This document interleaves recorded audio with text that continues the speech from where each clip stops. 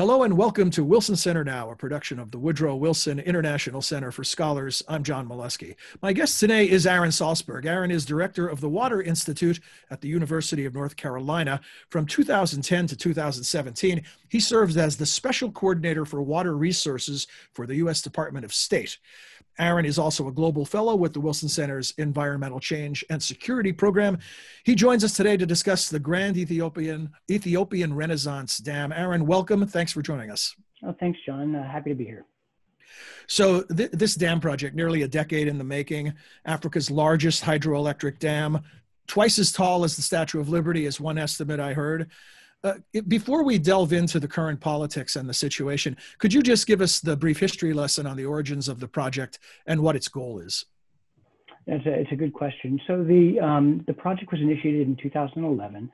This is a project fully funded by the Ethiopian government, and its primary purpose is to provide power and revenue for the Ethiopian people.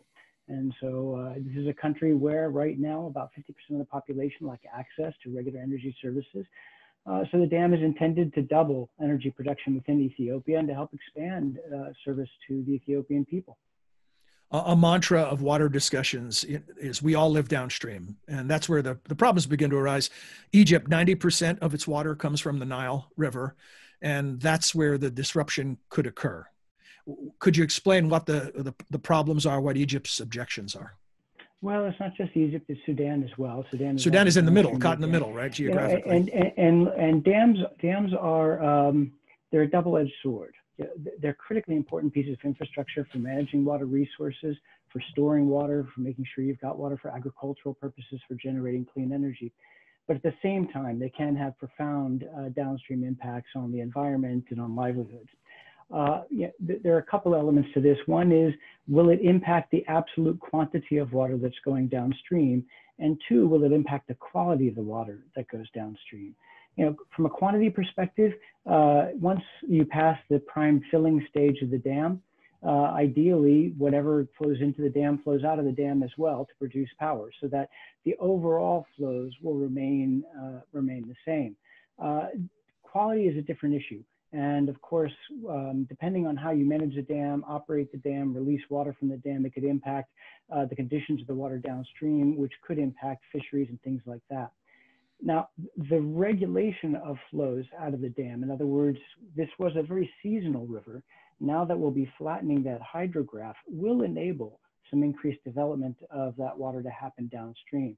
So Sudan, for example, might be able to increase its agricultural production, and that could begin to take some water out of the system, which could then have an impact on Egypt. The fact that you don't have that flood pulse coming down anymore could also impact recession agriculture in Sudan, which might then impact some of the farmers who depend on those lands right alongside the river to be replenished by silt every time the wet season comes and those lands get flooded and they start to plant in those areas. So there could be a number of different impacts on farming downstream, as well as overall amounts of water. The real challenge. Oh, I'm sorry, go ahead. No, please, go ahead. No.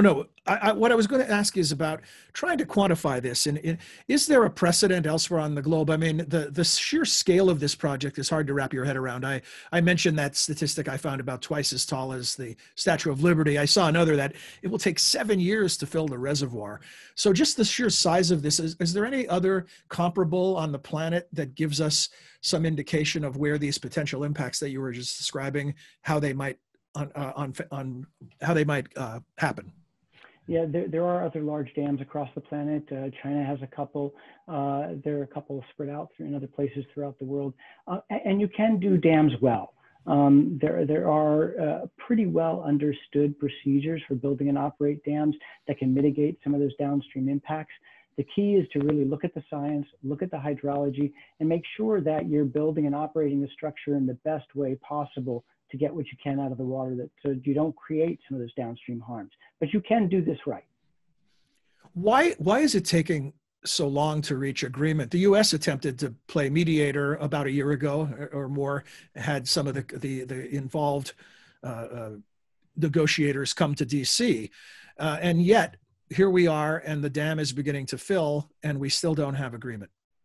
Yeah, I mean, even under the best of circumstances, I think these are very, very hard problems to solve. The first is from a hydrologic standpoint, understanding what the conditions are within the basin and how the dam's going to impact conditions both upstream and downstream. What those impacts will be on economic growth and productivity.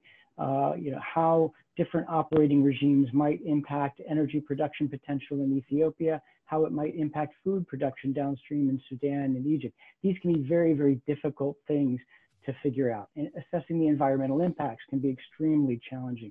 So there's a lot of science and evidence that needs to go into all of that. That's the technical side.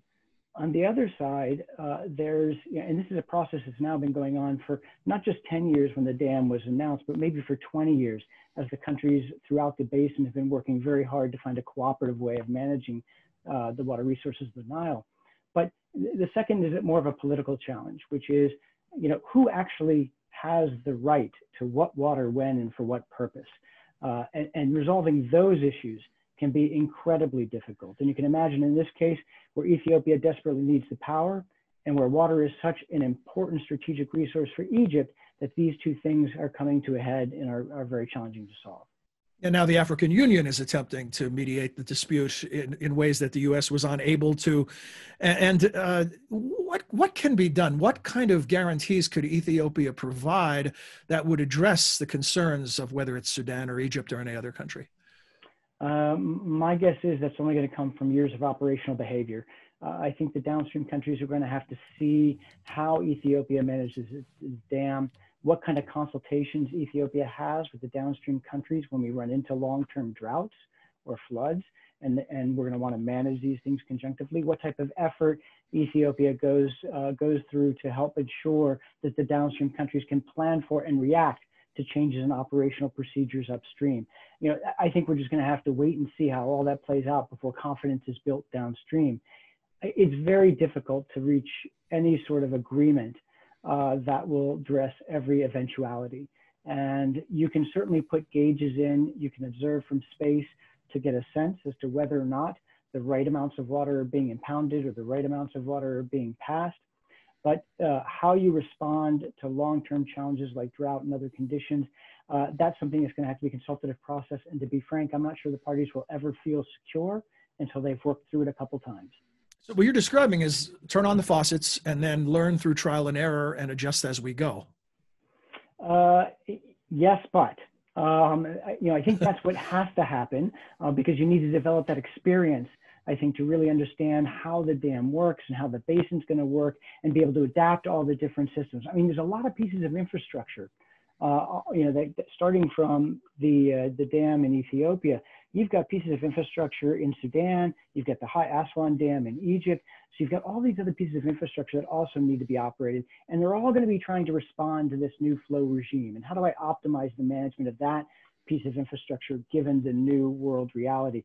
And it's going to be a very iterative process. And that's going to be critically important.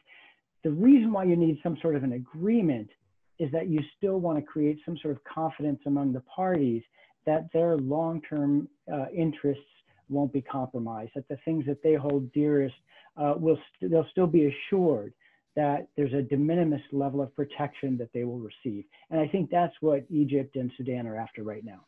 And how serious can this conflict become beyond technical? President Sisi, I think just in the last week, said that Egypt would not resort to a military response, which is a bit of a startling statement in the first place, that might even be on the table. Well, I think there's, 4 ways that a country can respond in a situation like this. They can respond diplomatically. In other words, reach out to their partners and have a conversation and to try to reach an agreement. They can respond politically, reach out to other parties who might be able to apply pressure, either economically or political pressure on the governments to change their views.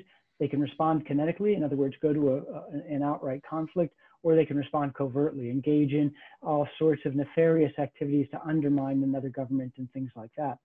I think the reality is Egypt is right. A kinetic conflict is not in their best interest in any way, shape, or form. In fact, I'm not sure any conflict, whether direct or indirect, would be in their best interest.